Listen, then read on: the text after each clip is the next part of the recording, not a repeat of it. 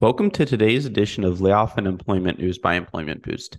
Today's date is Tuesday, June 6th, 2023. If you're an individual affected by a layoff, or if you are a company facing a reduction in force, click the link above now or in the description box below for more information about our firm's outplacement support services and how we can help you as an individual land on your feet faster and get into a new job as quickly as possible, or as an organization, how we can smooth the layoff process and assist with your reduction in force. Now, on to today's headlines. The Disney layoffs are continuing to impact all elements of the organization, and further layoffs are coming to ESPN by the end of June. So far, most layoffs at ESPN have affected producers, sales, marketing, and administrative personnel, not on-air talent.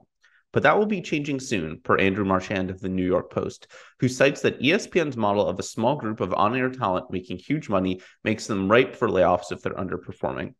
He specifically mentioned Suzy Kolber and Steve Young of the Monday Night Football